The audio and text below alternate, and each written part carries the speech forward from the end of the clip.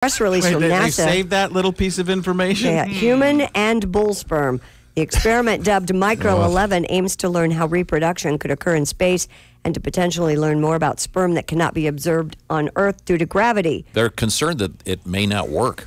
Samples will be thawed, given a chemical to activate, and observed under a microscopic camera before being preserved once again for further analysis.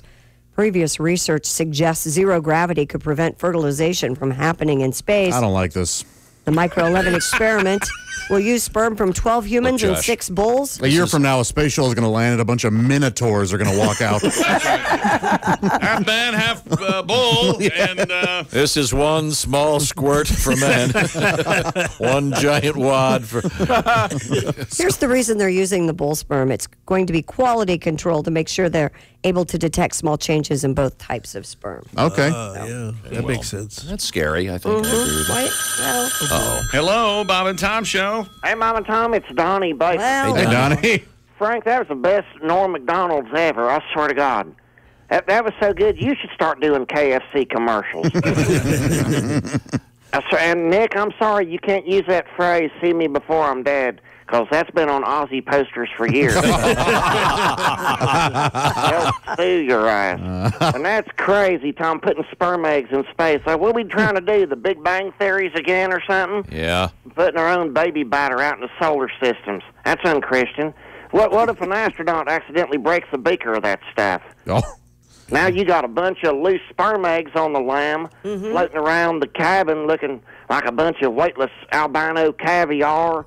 What if they can't catch all of them? What if one of them escapes out into the abyss and accidentally impregnates an alien? Oh, man. whoa. Even worse, what if the beaker of bull sperm eggs, if it breaks, impregnates one, now you got to deal with horned aliens. Not to mention, that stuff gets loose, it can float forever. That's what space junk does. It goes on forever. Hell, the rings around Saturn look like they got stalactites dripping from them. Horned aliens. Hell, even nature boy Ric Flairs ain't going to win that fight if we invent them. I ain't never launched my sperm eggs into space. In fact, I ain't never been in the Mile High Club before because there ain't enough leg room for me to finish. But the fact remains, the highest my sperm's ever been, I'll say it like this, the top of the beast, that roller coaster at Kings Island.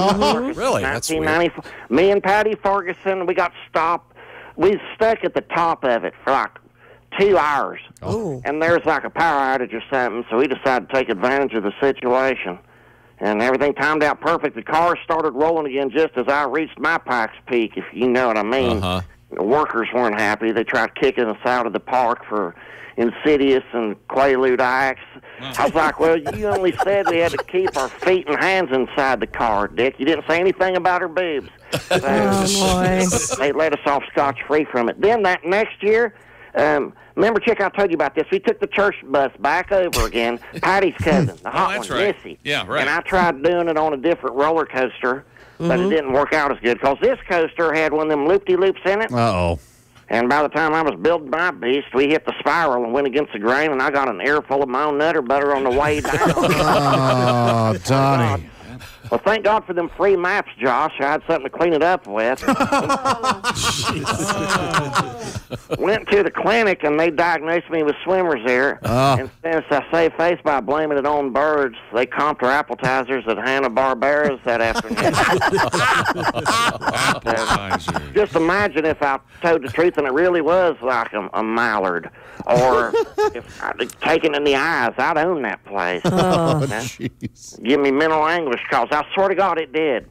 You know, after about 2 weeks after that, I thought I heard the chipmunks singing Molly Hatchet in my head. You know, they could do every part except the whistle. Hell, I could sue them for tinnitus. I can go. Thanks, Donnie. That was helpful. Once again...